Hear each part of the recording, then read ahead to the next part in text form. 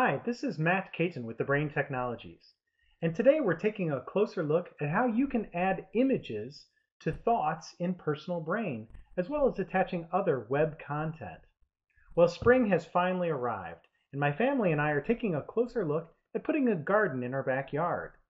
I've created this garden section in my Personal Brain, and I'm particularly interested in adding some native plants to my shade garden. I've created individual thoughts for some of the plants that I'm particularly interested in. You can see when I click on some of the thoughts, I'm keeping track of the scientific classification and some basic notes down below. But what would really be helpful is to have an actual image of the plant or flower in my Personal Brain. I'm going to search the web by clicking on the magnifying glass right here in Personal Brain. This allows me to search the web for whatever the thought name is. I can edit this field. I can also change my search engine or edit and customize my own favorite search engines.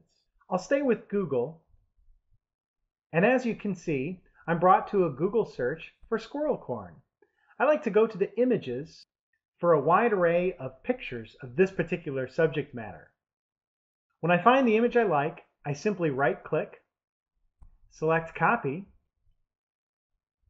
go back to the brain, right-click on the thought, and paste the thought icon.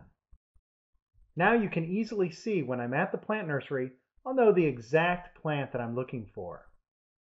I'll select another example that my wife is interested in, wild phlox. I have no idea what wild phlox looks like.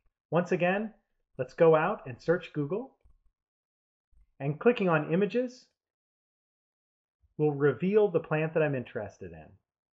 Once again, I right-click on the image, select Copy, back to the brain, right-click on the thought, and select Paste Thought Icon.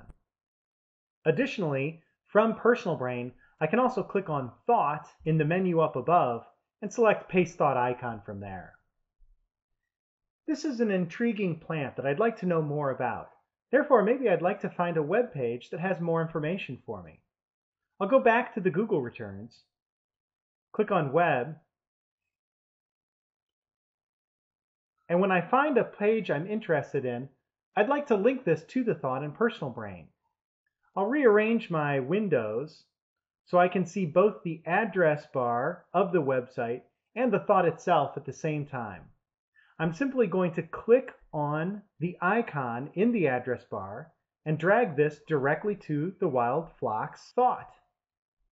As you can see in Personal Brain, on the Properties and Attachments page, I now have a link directly to that web page that can tell me more about this particular species. Let's take a look at one more example. I'll click on Jack in the Pulpit, a very interesting plant. Again, I'll do a web search.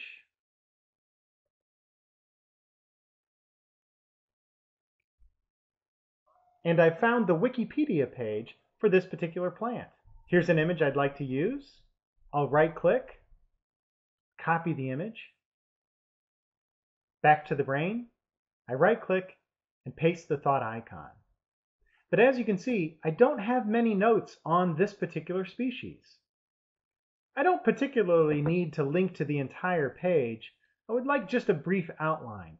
I'm simply going to select this first paragraph, copy it, come back to the brain, and paste this into my notes.